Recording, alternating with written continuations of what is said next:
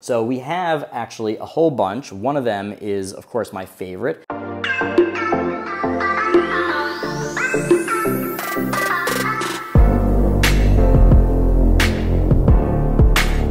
Hello everybody, Silverpicker here, and in today's video I am opening up yet another mystery coin grab bag from Amazon.com. Yeah, this little guy is the whole thing. Well, if you're an OG viewer of my channel, you'll know that I have opened up a very similar grab bag in the past. It is the infamous Moenich or Moenich, no clue how to pronounce it, World Coin grab bag. If you missed that video, you can check it out over here. But why did I buy another one? Well, this one is advertised as the new version. They still have the original version up, so I'd love to know what the difference is. I can't really tell from the listing, but we're gonna open this up and see if I got $15 worth of world coins that I spent on it. Spoiler alert, I'm not super optimistic. But in any case, it'll be fun to open it up. Let's check it out. All right, here we go. Check it out. This is the grab bag. As you can see, it is labeled over 50 different world coins, half-pound grab bag, new. The original one said original.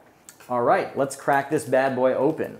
Now, what's important to note is that this grab bag cost $15. Now, that's not a ton of money, but normally for a pound of mixed world coins, it's usually about $8. That does range a little bit, but ooh, this is a nice little baggie at least. Nice little baggie. Now, let's just adjust the view a little. But basically, normally it is about $8 a pound for these coins. However, this was $15 for half a pound, making it really like $30 a pound. So already not off to a great start. But here, take a look. Little sneak peek. If there's anything interesting, please note it in the comments. But let's just pour it out and start looking at these wonderful mixed world coins. So take a look. Last time, if you remember, we got a ton of duplicates. We got just a ton of the same coins. And unfortunately, I'm already seeing a ton of what look like these 1-cent euro coins and 2-cent euro coins. So it looks like there is not going to be a lot of variety. So I don't really see the difference between the old version and the new version yet, but let's see what happens. So I'm going to start organizing this, and then we will take you on a little tour.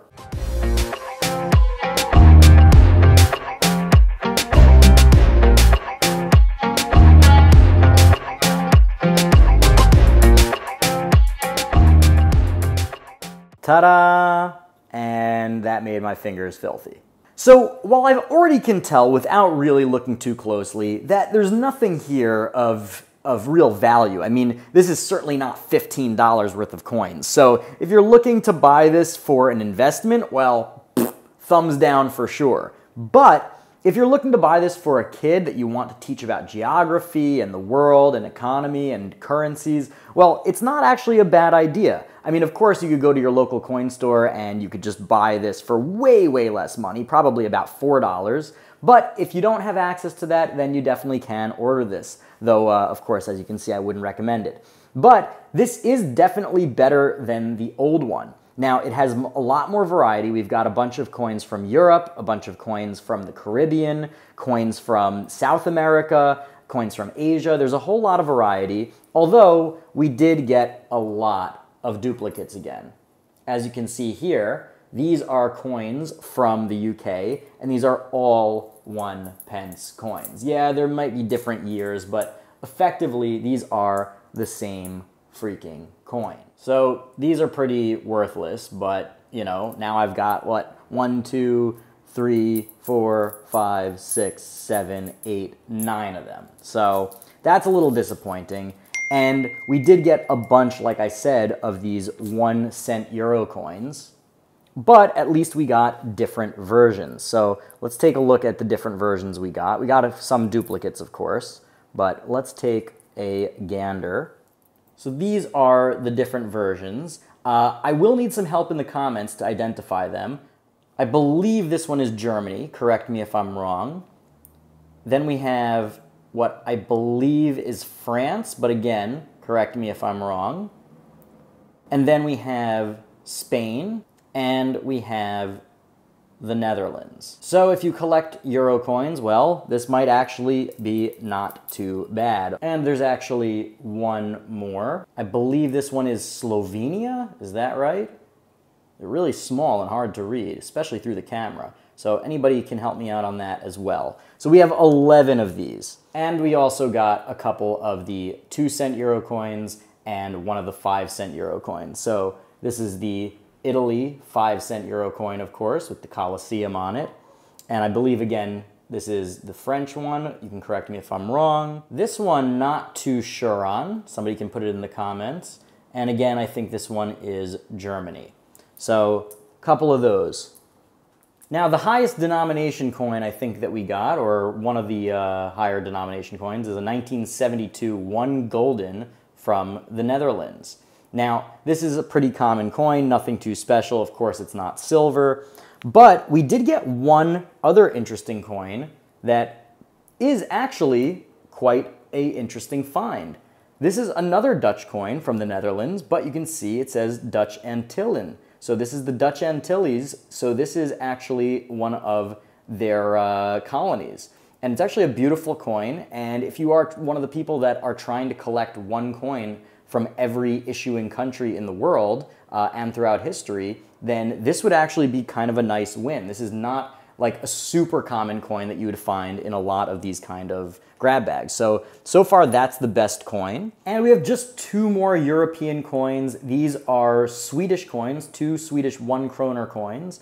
And I'm not such a fan. There's nothing really super special about these, but they are 2 of the larger coins. So that is it for the European coins. Let's move on to Central and South America. Now, over here on the bottom, we have 2 coins from Argentina, and on top, we have 1 coin from El Salvador and 1 from Belize. Now, these are not the most exciting coins in the world. These are not particularly valuable, obviously, but if you are, again, trying to collect 1 coin from every country in the world, this wouldn't be the worst collection to buy because you are knocking out a whole bunch of different countries. So if you were just starting out, I could see being happy with this lot because of the variety, even though it's not worth the money.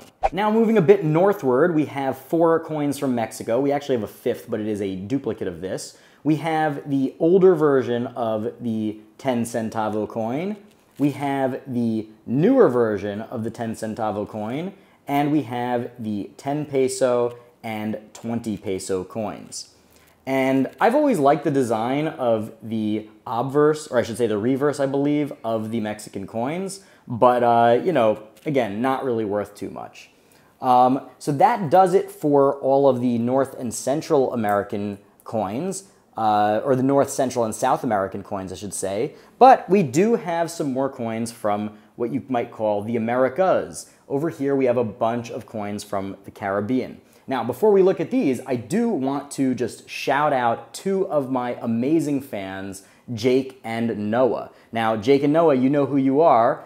These are 2 of the cousins of a friend of mine, and it turns out that they are big Silver Picker fans, so I just wanted to give them a little shout out in this video. I got to meet them over a video chat just last week, and it was great getting a chance to chat with some of my young fans. So shout out to you guys. Keep up the great work with your collections. And who knows, maybe you guys will have a YouTube channel of your own someday. All right, taking a look at the Caribbean coins.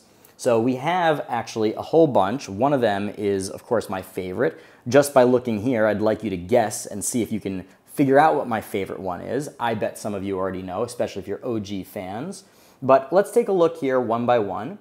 Over here, we have a coin from the Bahamas. It is a 1-cent coin. I've always loved this starfish on these Bahamian coins. I really think it's a neat design, even though, of course, these are basically worthless. And we got a couple of those. In addition to that, we also got 1 coin from the Cayman Islands. I really do love the look of these island coins. I mean, this bird is beautiful. I don't know what kind of bird it is. Somebody, I'm sure, will tell me. But anyway, we got 2 of those. Over here with one of the larger coins, this one I love. You guys all know that I love nautical themed coins. I don't know why, but I just love coins with ships. And this is a 25-cent coin from the Caribbean states. So this is sort of a collective of different Caribbean states. This one's from 2004. And we've got a picture, of course, of the Queen of England. This is another coin from the Bahamas. This one is from 1998, it looks like. We've got a couple of fish on there. If you collect coins with animals on them, then these are really, really great. We've got another Caribbean states coin, 5 cents. This one's pretty boring, if you ask me. We've got another Bahamas coin. I think this is also a 5-cent coin. And we've got a little pineapple on there. I actually like the simplicity of this and the design. I think they did a really good job on that. And over here, a 25-cent coin with a windmill, it looks like. And this one is from Barbados. This is the only country of these island nations that I've actually been to.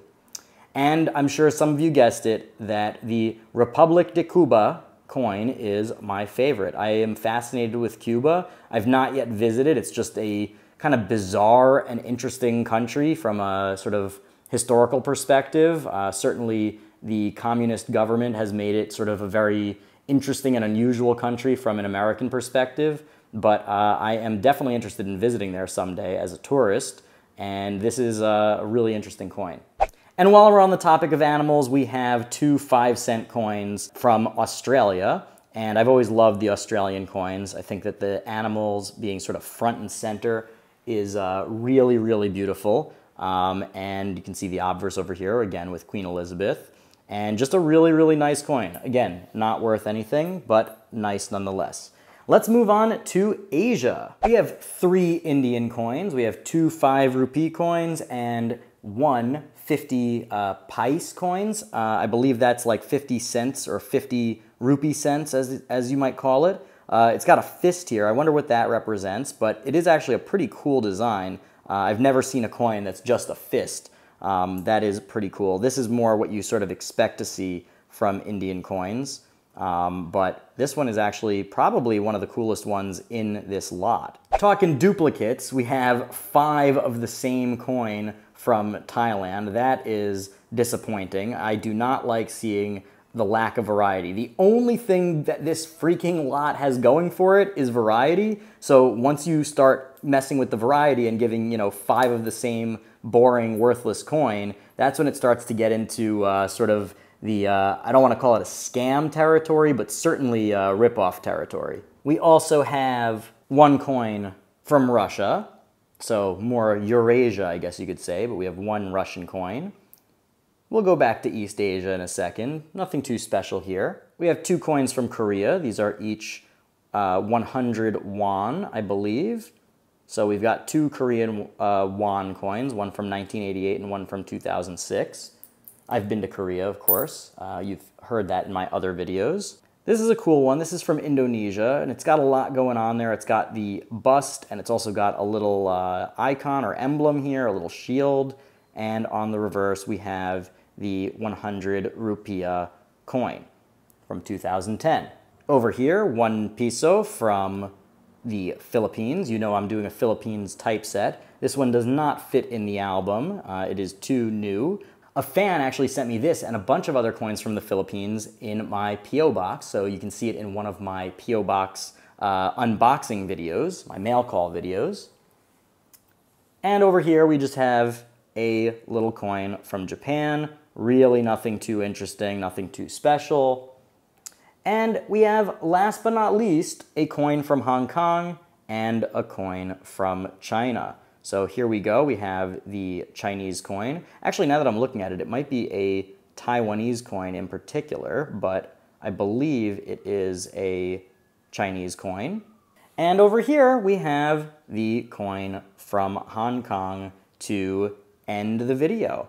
This one is from 1957, so as you can see, this is by far the oldest coin in this lot, and that's why I decided to end on it, because it is the nicest coin in this lot. So we have a picture of the Queen, a bust of the Queen on the obverse, and we have a bunch of Chinese characters on the reverse. So there you have it. This is the Moenich new World Coin half-pound grab bag. Now, the only difference that I see is that it's slightly more varied, although we did get a whole bunch of duplicates. Even if you don't count the €1 coins as duplicates, because some of them are different, we got 9 of these 1p coins, we got 5 of these Thai coins, we got a couple of other doubles, and that is disappointing because really this is about 4 times the price that it should be. Again, a half a pound of coins, world coins mixed modern, should be about $4, $8 a pound or so. You know, maybe $9 or $10 you could get away with, but really we're talking here more like $4 a pound. So this is $15, way overpriced. Really not special coins, but if you were, I guess, lazy, didn't have time to go to a coin store and wanted to get this for a very young or new collector, then I could see this being enjoyable. You do get to learn about different countries. You do get to learn about different eras in numismatic history. So is it a recommend? No. Don't go out and buy this. Go to your local coin store and get something worthwhile. But anyway, if you enjoyed this video, I would really appreciate a thumbs up on it. It'll help spread the word, help people learn all about coin collecting. And if you want to see more videos like this, definitely hit that big ol' red subscribe button so you don't miss a beat. I make videos every week about coin collecting, precious metals investing, personal finance, alternative investments, and much, much more. So if you like the video, stick around because we got a lot more awesome stuff coming down the pike. So stay tuned, and until then, Silver Picker out. A huge, huge thank you to all of my wonderful patrons. You guys rock. You guys are what allow me to make videos like this, what allow me to make purchases like this and share them with the world to help new collectors. So thank you all so much. If you're interested in becoming a patron, the links are below. Can't wait to meet you in the Discord.